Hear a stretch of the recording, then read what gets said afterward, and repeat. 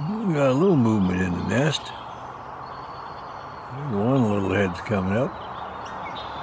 There, all right. They're adjusting, fired over the edge a little bit. A little bathroom break. I've been here for an hour.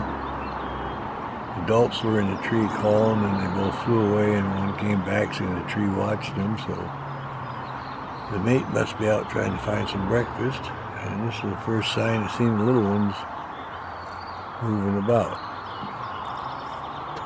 We now know we have at least two, and one's about 2 days older than the other one. Okay, getting readjusted, snuggling up, keeping warm, cuddle up together, and that's how I do it. Okay, getting ready to fire over, I think. It's his turn for the potty break.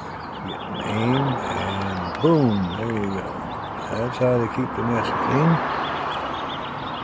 Or halfway clean. You see they had a misfire on the trunk there. There's the other one. So we got one that's 2 days older than the other. So she started incubating and then laid that second egg. Usually they start the incubation all the eggs at the same time. Every once in a while, this happens. They start incubating their egg, and 2 days later, next egg comes out, so it's 2 days behind the older one. Alright, well, that was pretty good.